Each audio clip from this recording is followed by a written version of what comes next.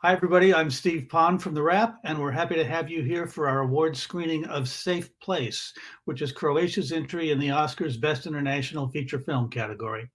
We're going to show you the trailer, and then we'll go right into a conversation with our guests. To the audience, please participate in the live chat, share your thoughts about the film, and let us know where you're tuning in from. Now, before we introduce our guests, let's take a look at the trailer. Vikni ako ne možeš do vrata.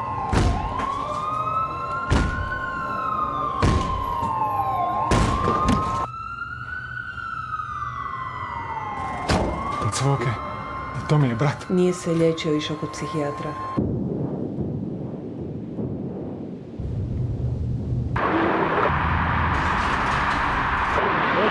Ja mislim da sam ja neko zlo. Zašto to misliš? Poklekaj se. Oprosti.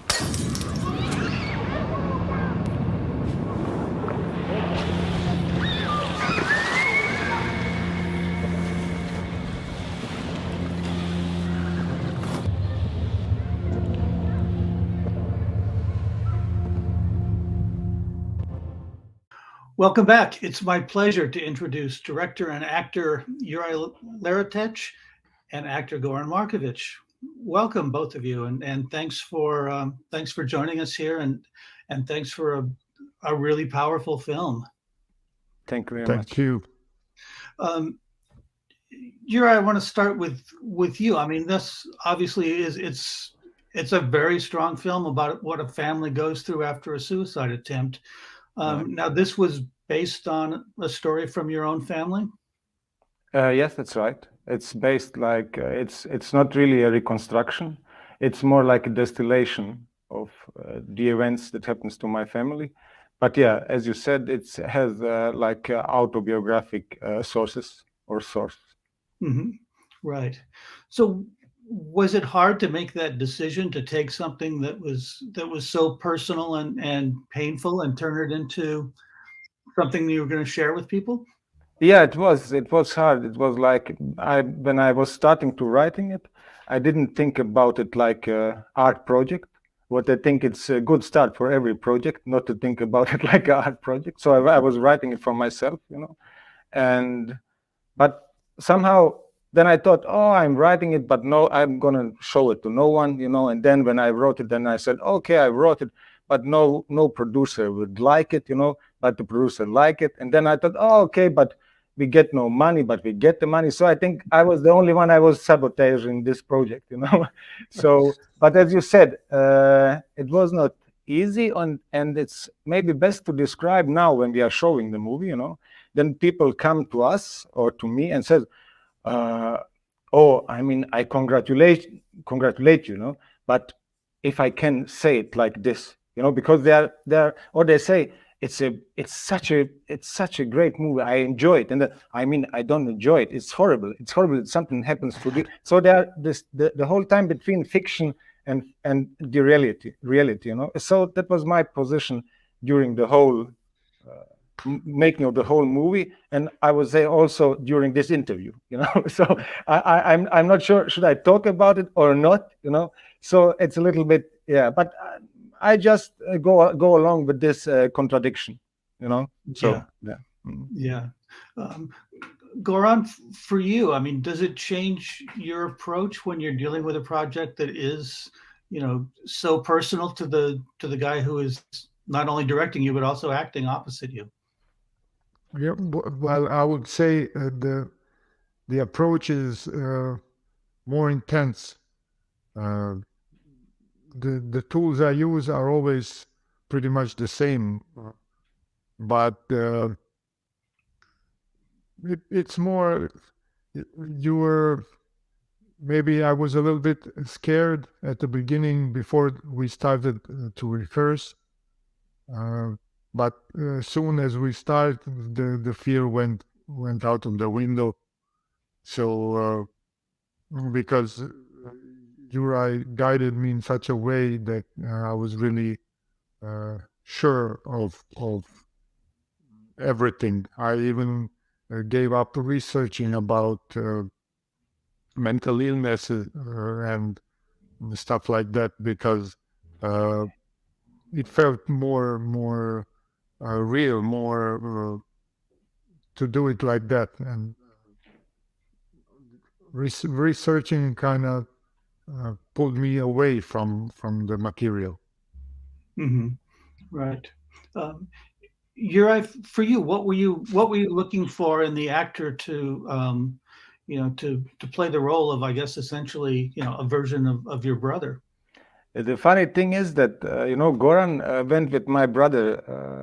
They were in the same class, and when I was searching for the actors, I told Goran and we met once, and I told him, just to lower the pressure, I told him, I'm sure that's not you, So let's drink coffee, but we don't have to rehearse, because I don't know. I had the feeling, I don't know why, I don't know why. Maybe it was to me too close to reality, because they were so close. But Mm-hmm. I also had a feeling that's simply not Goran. When you cast, you follow your intuition.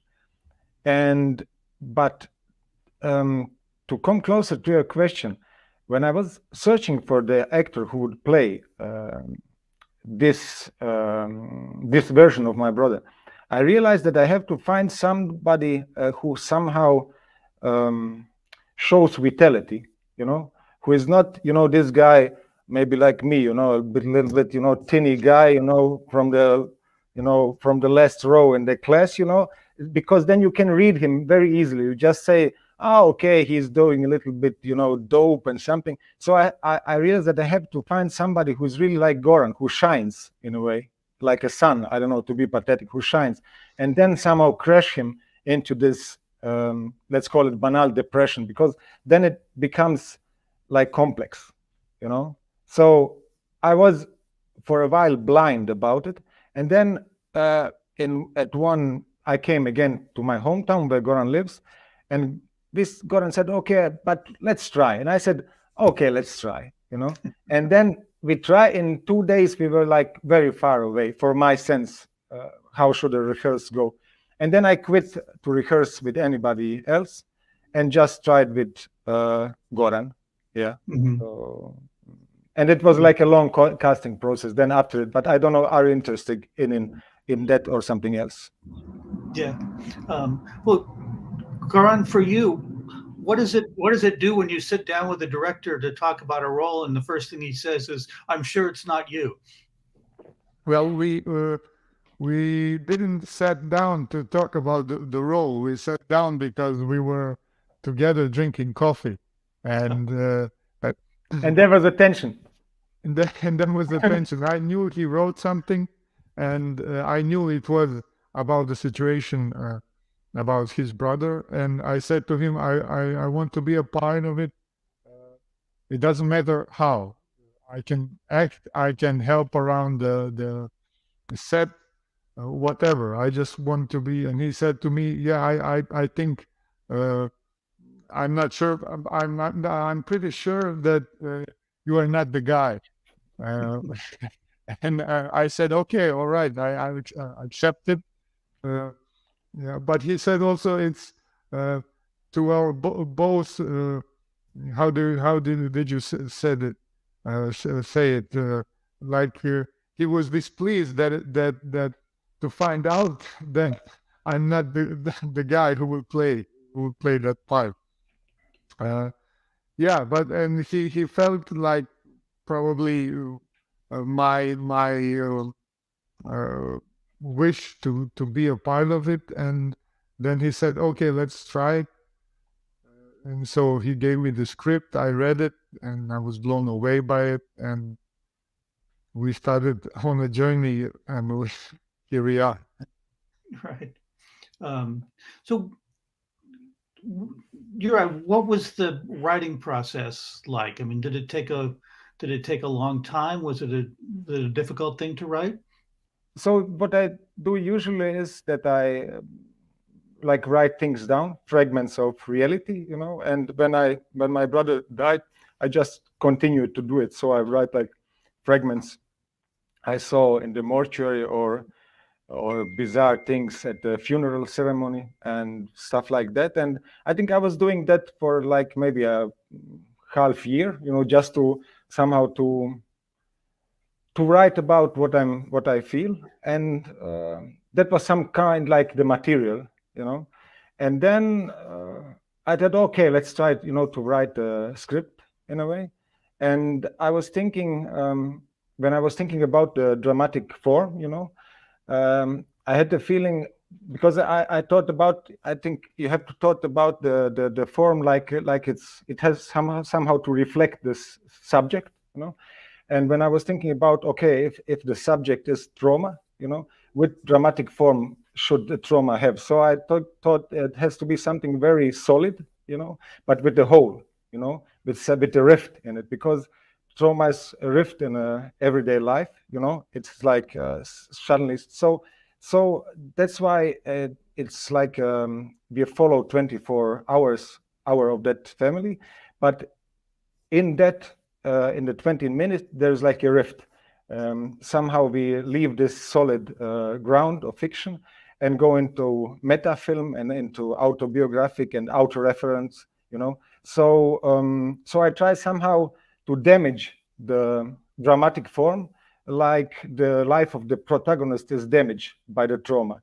So that was like, you know, I have to figure out the form, and then when I have the form, it goes pretty easy, I would say, you know. The another problem was how to show the love between us, and then I realized that it has to be that I have to show it in Damir's delusion, you know, because in delusion in the way that he, for instance, he thinks that we are together some kind of evil, you know. So in real life we will find something, some joy together, and we will be in some joy together.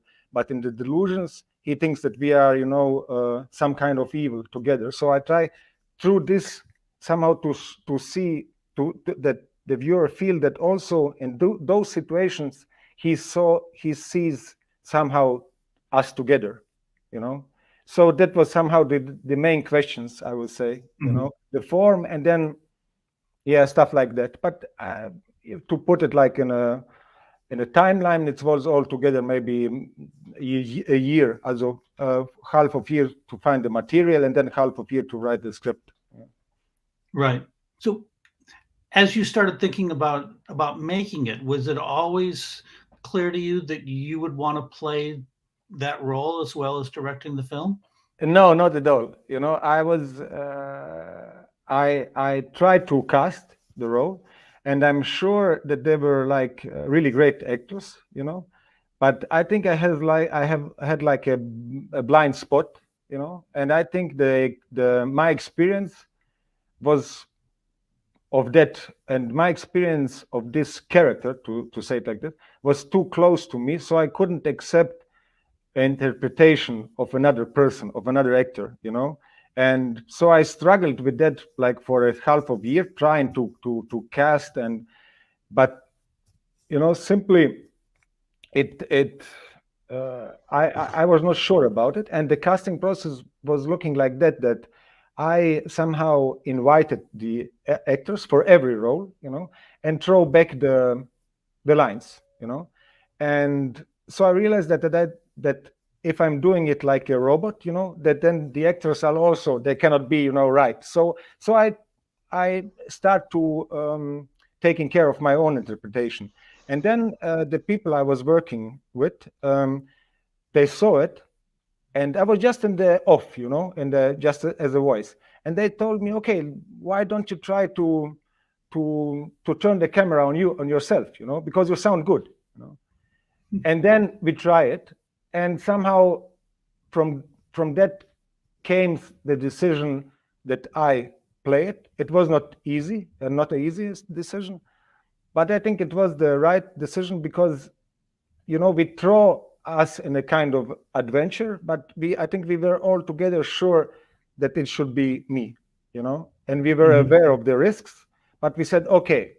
And for the other, you know, if we had took another actor, then it was like from the start, it was like a compromise in a way, you know. So we said, okay, I'm going to be it, and, you know, we see who survived it or not, you know, in that way. Yeah. Right.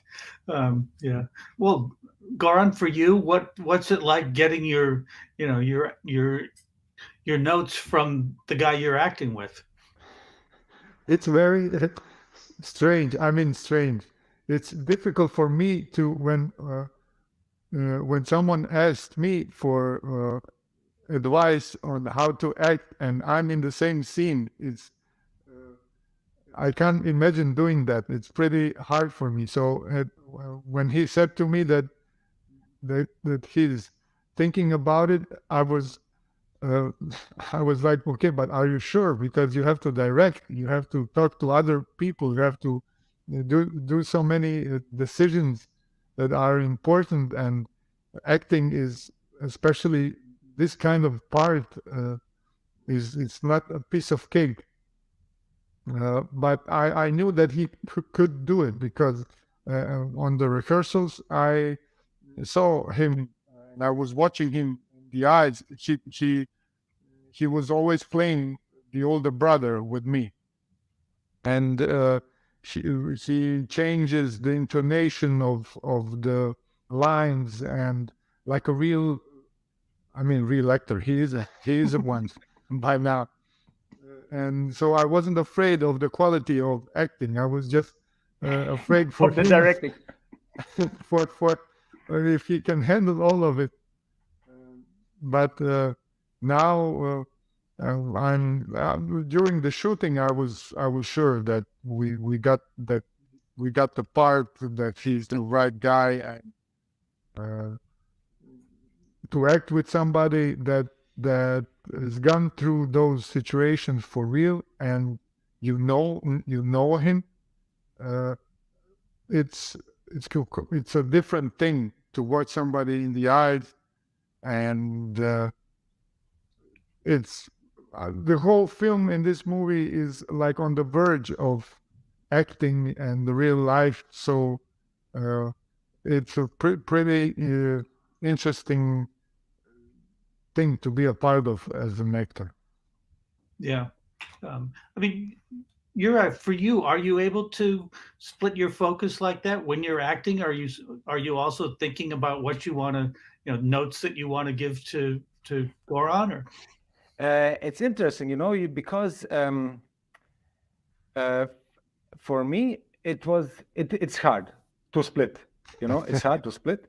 But on the other hand, I got another tool, because as a director, you have to comment the whole time, comment, blah, blah, blah, And after the shooting, after, 3 days of shooting, you're sick of your voice, so you can hear. And generally in this era of commenting, it's somehow, it's too much. And it's really like a relief when you can just play it, when you get into the scene, and play it. And I got through this like a direct, like a communication with the actors, which is more like we are playing together in a band.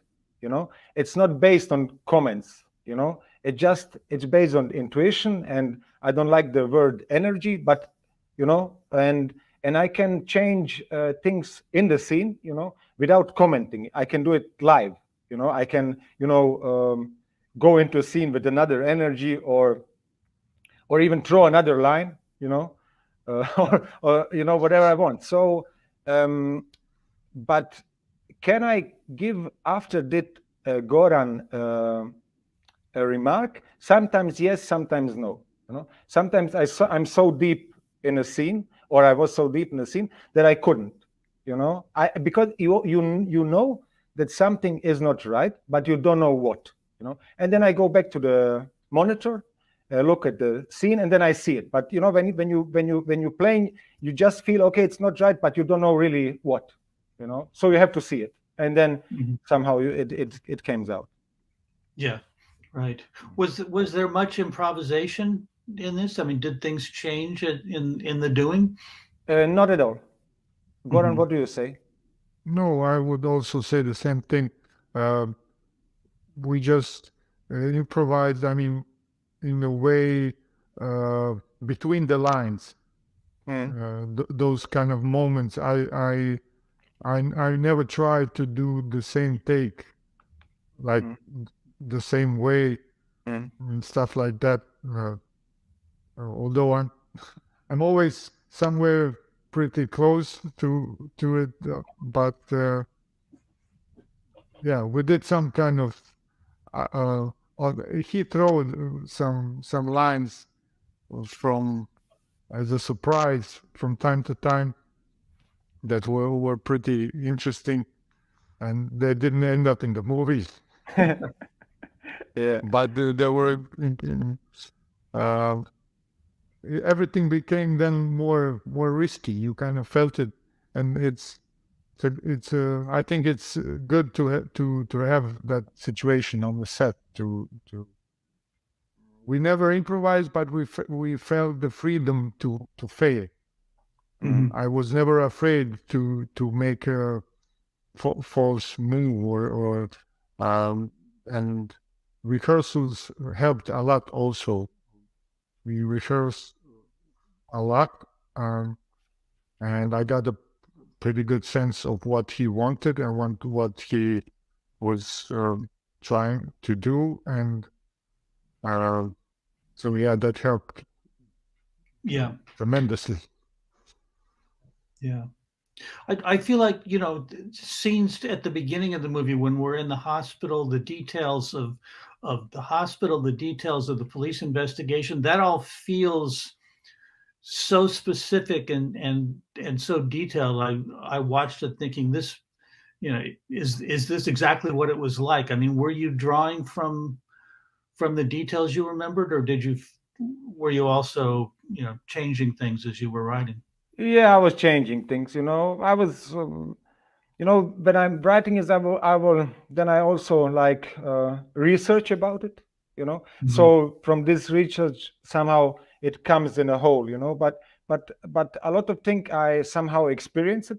So so when you have like the experience, then all the false things just, you know, they just fall off if they are not true in a way, you know. So you really have the feeling what's right and what's not right. That's why you have the feeling of authenticity, I would say, you know, not because everything was like that, more because I know how it is, so I can, you know, put something on, you know, and change it, but it's always somehow truthful in a way. Yeah. Yeah.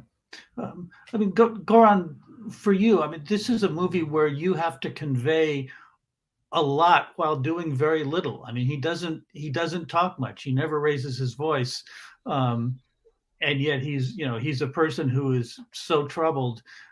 What were the keys for you in figuring out how to play this guy?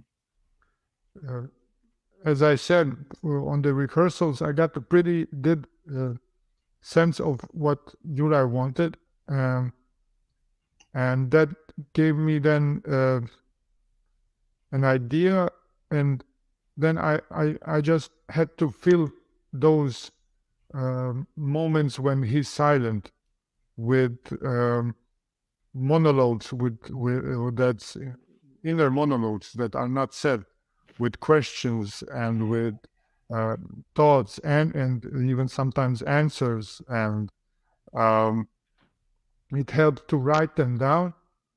So once we got to shoot, I always had something to, when we did many takes, I always can come back to the beginning of the inner monologue, the lines. The questions helped a lot because they were very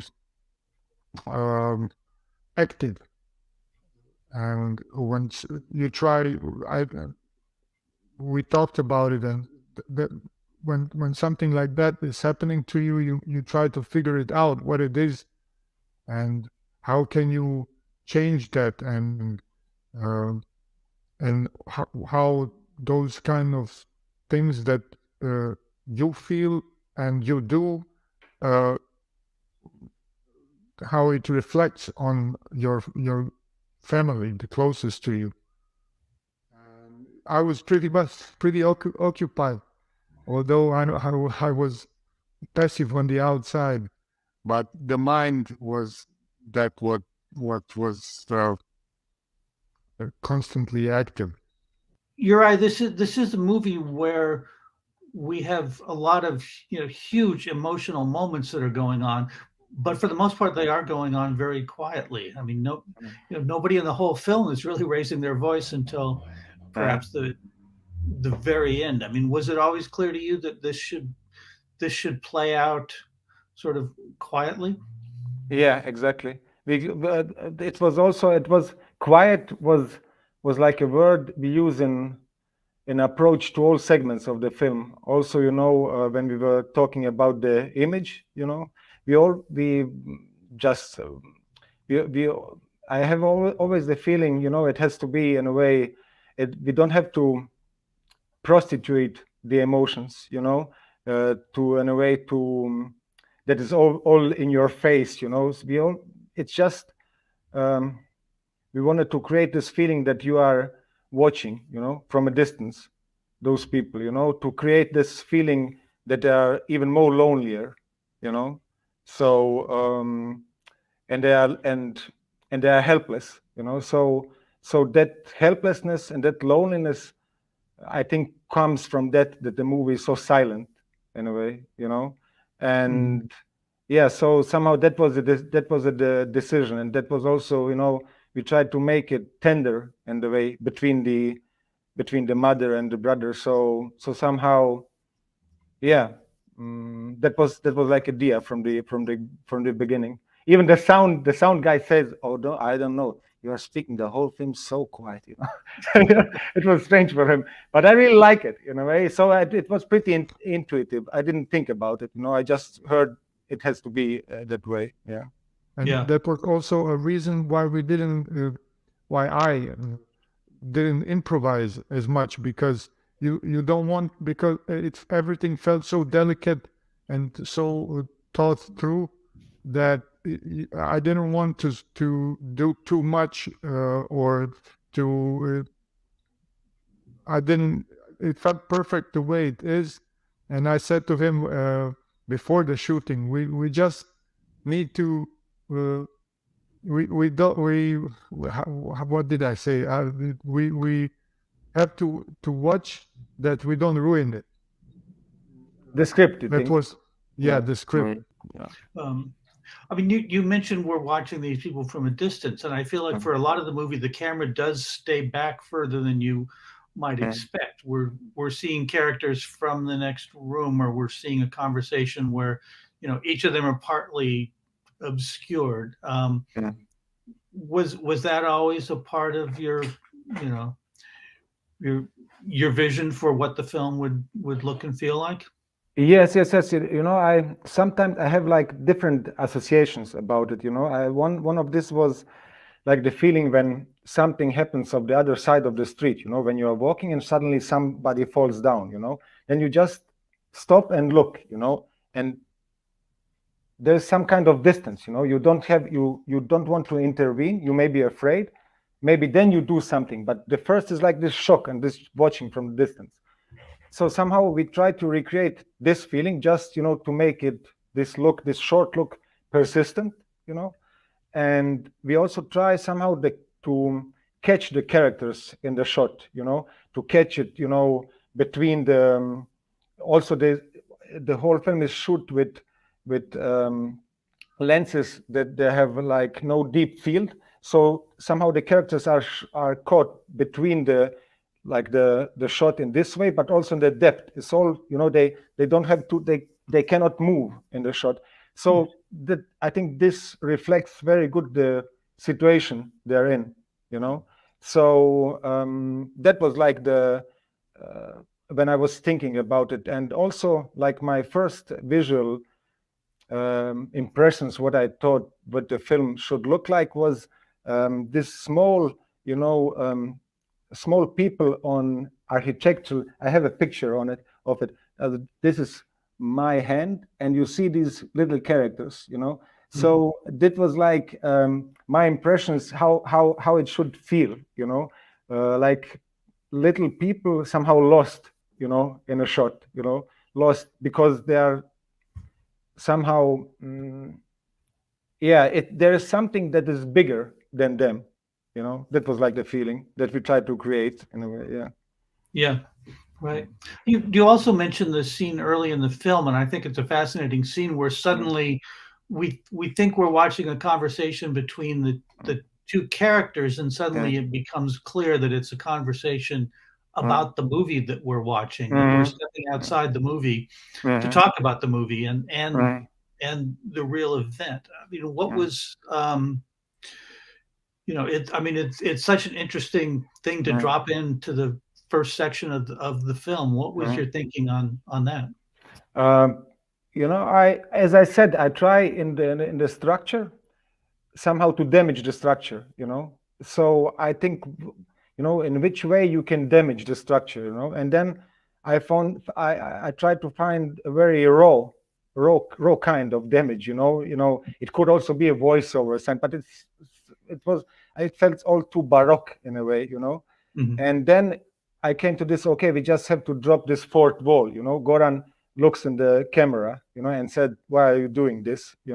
So that was like the reason to damage it. But also, from that moment on, I think you can watch it's like a crossroad, how you can watch the movie, further. I think from that part, that moment, some people watch the movie like how you can deal with your own trauma, because they know I'm the author, and you can also look at like fiction, but then you watch it also like a requiem for that family. It's not just action. You know how it will end.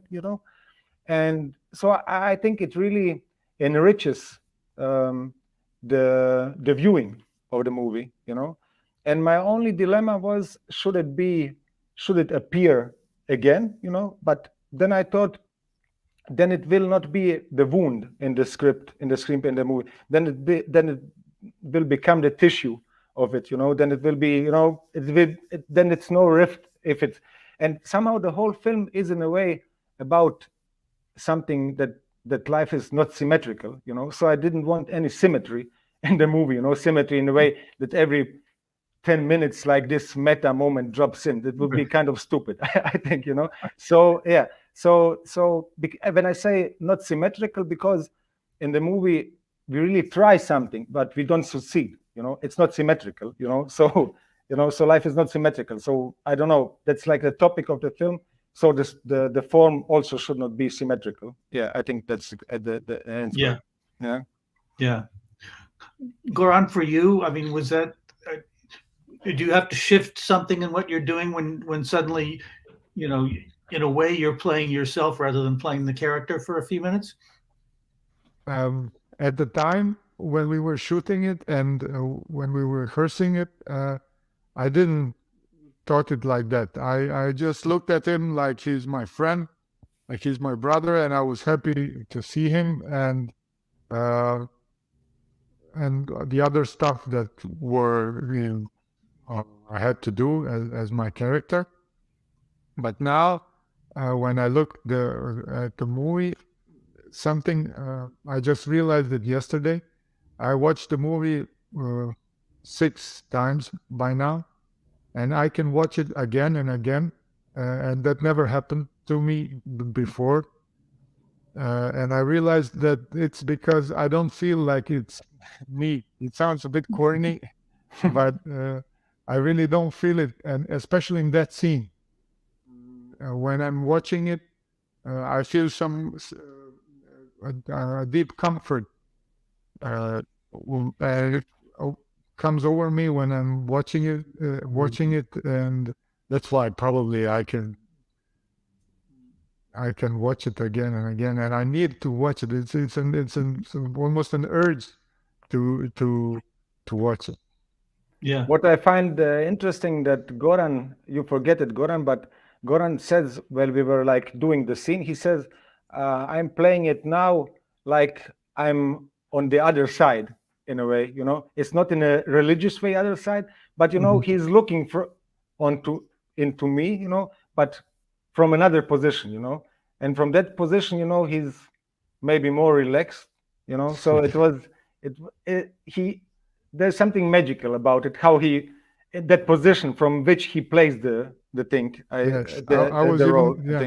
haven't talked about how those problems that he's having as my brother were a bit funny to me. Yeah. Yeah. From that position, in a way. Yeah. Yeah, right. I mean, for both of you, were there any particular scenes or aspects of this production that you found the most challenging?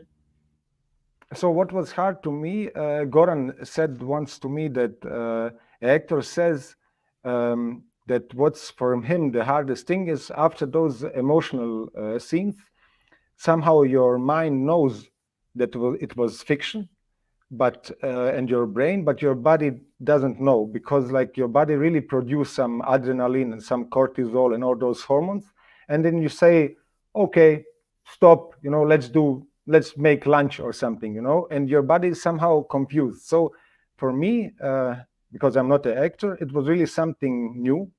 And I think also because my body somehow remembers those stressful periods for my brother's illness and death, somehow then it connects us in this emotional scene. So every really emotional scene, those where Goran, injured himself, or where Damir injures himself, or when I'm talking to him in the room and, I really realize that he is like not, that I cannot connect with him anymore, that he's like, really getting deeper in the psychosis. That was hard for me. I have somehow, I felt I didn't know what happens, but I was somehow, I was not feeling well, to put it very simple.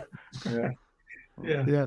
I think Alan Rickman was the actor who said it. I saw him in an interview, and he said, I mean, you're not crazy to that point that you don't understand that what you're doing is not real. You see other people on the set, you kind of know it, but the problem is your body doesn't know it. You put your body through all that stuff like it's for real. You're doing your best to do it like it's for real, and then the problems come after. For me, yeah, for me also those scenes, as Juraj said, every emotional scene with him was challenging, and also the thing that that he's been through them. So I kind of have had to force myself to not think about it so much, because maybe I would try to hold back a little bit or something. I had to go out of my head and not thinking so much about those stuff that he's the one that got it. It become very complicated to think about it. So I've had to force myself not to think about those stuff, that he's the guy. He was my brother at that moment, at that time and place, and that's it. It wasn't also easy to be in that state through the whole shooting period, to hold those kind of thoughts and to evolve them during the end, to have an arch in that illness. That was something that was not easy, because I mean, we shoot 12 hours a day, and to think about those kind of stuff all the time is pretty yeah. But when you look how Juraj does it, then you kind of also don't think about. You throw yourself, and those thinking moments come actually after the shooting. Yeah. I mean, Juraj is someone who has been through this in the family. I mean, do you think that movies can play a part in the discussion of issues of mental health? And I didn't believe it, I think it's really a political thing in Croatia for sure, because it's about it, how much, the the government invest in public health, you know, and Croatia, it's not really a good situation. But what I now realize in the discussions with the audience, I have the feeling that maybe something happens about the shame, you know, because people are usually ashamed of it, of the illness, of the psychological illness of the family members, you know. When you have cancer, then you say, oh, you know, my mother have cancer, you talk about it, you know. But when someone has schizophrenia or something like that, people really don't talk about it, you know. So I had the feeling after the screenings, people came at last to me and talk about it, you know, said, I have experience like that, you know, and I felt, you know, they were crying or they were like, so I have the feeling that maybe something happens in the way, okay, if he has done a movie about it, you know, then maybe it's not a shame, you know, something like that. For now, I have the feeling that could be some kind of impact for someone, you know. Mm-hmm. So yeah, that would be the answer for a question. Yeah, it's a good starting point for sure. To at least to open up about, because it really, those things happen to me also after screenings. So many people come to you and said, oh, I have a brother that has issues, I have a mother that had issues, me, I dealt with depression, I'm dealing with depression. And you kind of see that it's a pretty common thing. And it's just that people are scared or ashamed, as Juraj said, to talk about it. And this movie is a good starting point to start to talk about it. Yeah. Because just to say one thing, when you look at the facts, you know, about suicide, I don't know the numbers in America, but in Germany, you know, there are per year 10,000 people died, you know, from suicide, and 5,000 in a car accidents, you know. So it's just to put it in a relation, you know. So 10,000 to 5,000. So it's really a topic that is somehow not like treated in a way it should be. You know, you don't have the feeling that it's such a huge problem, but I think it is. You know, yeah. I mean, what does it mean for you that a film about this subject is now in the Oscar race? I don't know. I'm glad about it. I don't know what to say. You know, so yeah, I don't know what to say. You know, so I have the feeling that it. I'm happy we really got through in Locarno. You know, we got like 3 awards.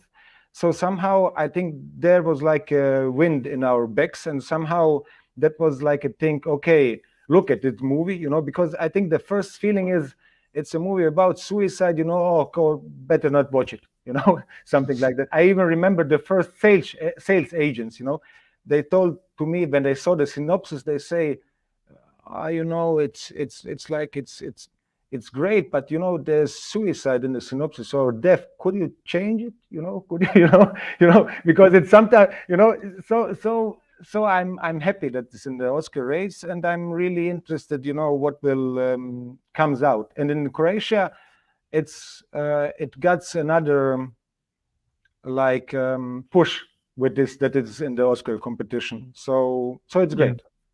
Yeah. Right.